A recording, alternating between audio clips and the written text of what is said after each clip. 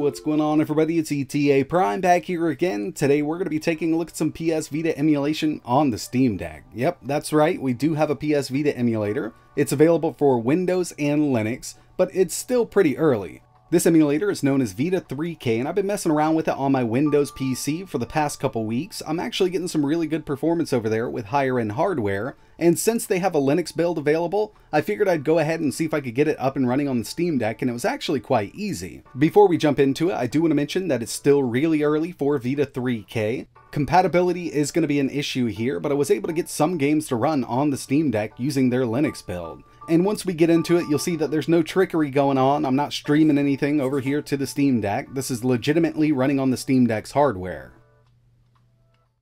So when it comes to Vita 3K, it's the world's first functional PlayStation Vita emulator for sure. I mean, it's definitely a real emulator. And on my higher end systems, I get really decent performance out of it.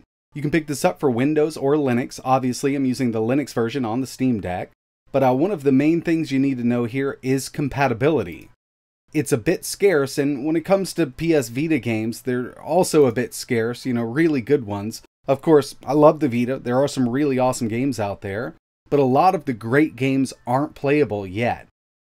284 games on the list here is playable, but this is with a higher end system. I've tested 10 games on the Steam Deck so far from this list, and I was actually only able to get 4 of them to run. So it's definitely super early here.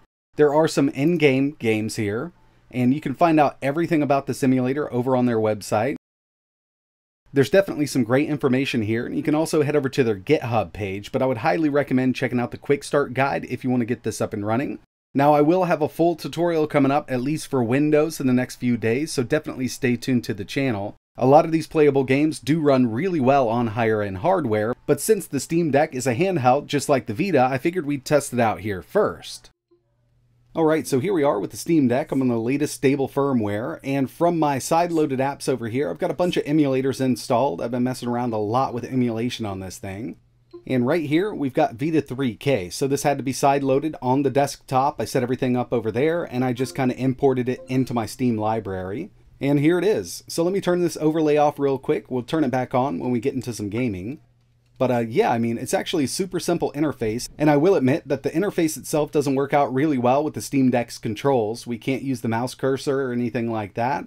So it's best suited for desktop mode, but the controls themselves do work with the games with no setup whatsoever. I was actually surprised to see that. So like I mentioned, I've been trying to test out a bunch of games on this unit, and everything that I've been testing is in their playable list. Now, I think a lot of this is actually coming down to the AMD drivers, because some of these games do get into menu and then they'll crash out when I'm starting a game, or as soon as the first cutscene or level loads, everything will crash out. I've spent a few hours trying to get some of these games to work, but I really do think a lot of this comes down to the AMD GPU driver they're using on the Steam Deck right now. But I was able to get a few of these games to work, and let's go ahead and start one up. We're going to go light here with Super Meat Boy, and I completely understand that we can buy this from Steam right now and play it much better than this emulator is going to run it on the Steam Deck.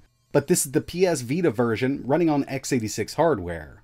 And I know a lot of people out there have been waiting a long time for a PS Vita emulator. There are some really great games, but like we saw, the compatibility is going to be an issue right now. So there's more games added every single week. Some games are added every day as playable or in-game. So over time, a lot of the stuff will start working much better.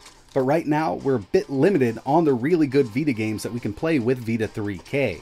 So we do have the option to use the OpenGL or the Vulkan backend, and I found that this game here, Super Meat Boy, does run better with the Vulkan backend. But some other games gave me graphical issues with Vulkan, so I had to swap over to OpenGL and vice versa. I mean, you just kind of got to experiment with it right now. And yeah, like I said, I really do think it comes down to these AMD GPU drivers. Because when I'm running this on my Windows desktop with an NVIDIA card, no matter what I use, OpenGL or Vulkan, I'm actually getting really great performance with a lot of the stuff that I've tested on the Steam Deck, and I'm not getting as many crashes on my Windows PC with that NVIDIA card as I am over here. So yeah, as you can see, the built-in controls are working. I didn't have to do any mapping. I also went through and I tested an Xbox controller over Bluetooth just to see if it would detect it. And right from the menu in Vita 3K, it showed me both controllers, and no mapping was needed for the Xbox controller either. So yeah, I mean, the game's working, but it's not quite running at 60 FPS. And I've actually tried to up the wattage on the CPU for the Steam Deck, you know, setting the GPU clock to 1600 megahertz and the CPU TDP to 15. It actually seems to slow it down a bit. We're not using much of that GPU right now if you take a look at Mango HUD in the top left-hand corner. And since I'm using this in the Deck UI mode, we still have access to all of the overlays. We can press that Steam button and exit if we want to. It'll bring us right back into the menu. We can start up a new game from there. But what I'm going to do now is actually move over to the desktop so I can give you a better look at all the settings and everything with Vita 3K. Alright, so I've just got this set up on my desktop. I can go right into my Vita folder. You can set this up basically any way you want, but we'll just launch it from here. I've got it set up to execute in terminal. And as you can see, we've got the same interface that we do in the Deck UI mode. But with this, we can use the mouse cursor and we can get up to the settings. So there's a lot of debug settings that we can use. And from, you know, just the performance settings, there's really not a lot that we can change right now. Basically, we can change from OpenGL to Vulkan. We can upscale the resolution. We can turn on some filtering. But I'm going to leave it as low as possible. And per game, especially on this unit here, you will have to swap between OpenGL and Vulkan. It really depends on the game.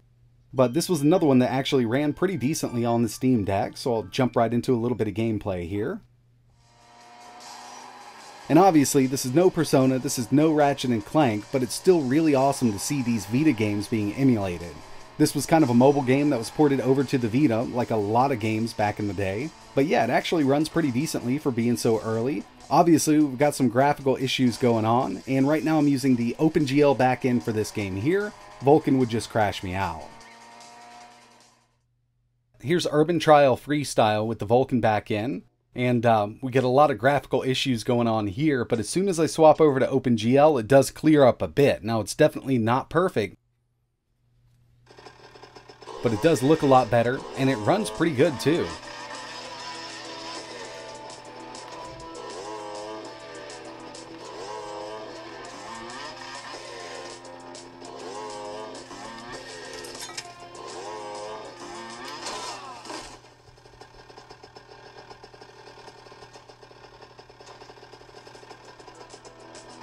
When I first saw the playable list, one thing that jumped out to me was Street Fighter X Tekken. I've got this on my main Vita. I love this game. Huge fan of Street Fighter, huge fan of Tekken. I personally like this game, and the first time I started it up on the Steam Deck, I got into some gameplay, and it was running at about 28 FPS to 35.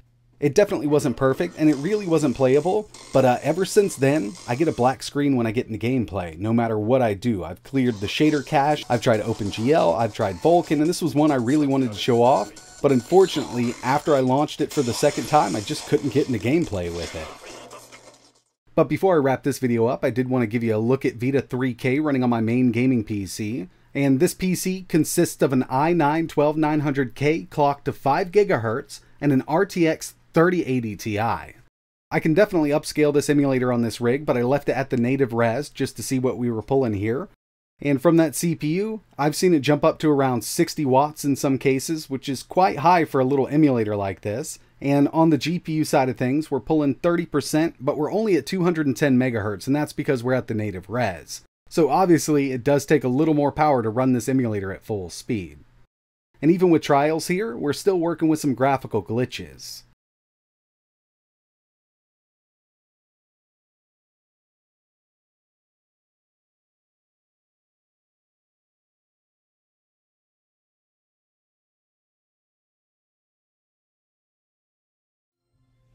So at the time of making this video, it's far from being the perfect Vita emulator for the Steam Deck, but really when it comes down to it, this is the only option we have. And development on Vita 3K has definitely picked up in recent months. A lot of games have been added to the playable list, and when they say playable, they're not talking about running it on lower end hardware like an Intel Celeron or even this custom APU we have here. As you saw, those playable games aren't so playable yet on the Steam Deck, but with time and more optimizations to the emulator itself, there is a chance that this could turn into a really awesome Vita emulator.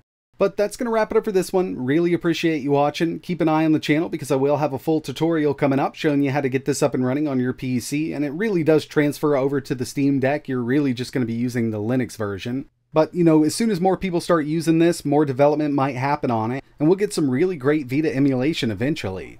If you have any questions, let me know in the comments below, and like always, thanks for watching.